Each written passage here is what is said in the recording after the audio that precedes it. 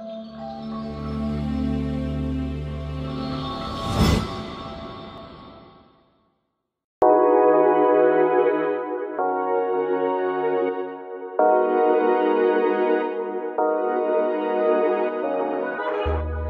I'm here to show you how to use your Polaroid Originals OneStep 2 camera. This is the shutter button. The light and darken switch adjusts the exposure so the photo comes out a little brighter or a little darker. We'll just leave it in the middle. If you push the self-timer button, it will glow orange. We'll just leave it off for now. Here, you can turn the camera on and off. And here, you can charge your Polaroid camera via micro USB. Polaroid films like a lot of light. But if you're shooting outside in the bright sunlight and don't want to use your flash, you can hold the flash override button while taking your photo. This will stop the flash from firing. To load your 600 or I-type film, turn on your camera. Now pull the switch over to the right and open the film door. Hold the film cartridge by its sides, not the dark slide. Pushing down on the dark slide can cause light to leak in. It's there to protect the film from light. Before inserting the film cartridge into your camera, make sure the rainbow tab is facing out and the cardboard dark slide is facing upwards. The dark slide is ejected automatically. Your camera is now ready to take photos. Take your first photo, make it a good one. Underneath the film shield is your first Polaroid photo. Wait a moment. Flip off the film shield and turn your photo over to protect it from light. You've taken one picture, so one LED light will go out. Color and black and white film have different developing times. The box tells you how long it will take until your photo is fully developed. Now you're all set. Have fun with your OneStep 2 camera.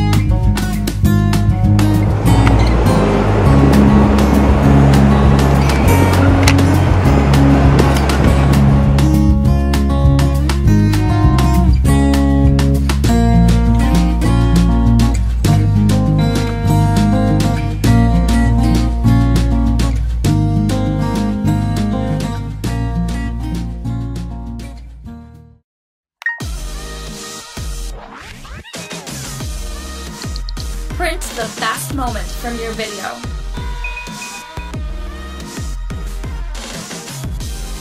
Shoot 4 images with a time difference at one time. Create more dynamic images with the sequence filter. Shoot, rewind, print, Instax Square SV20.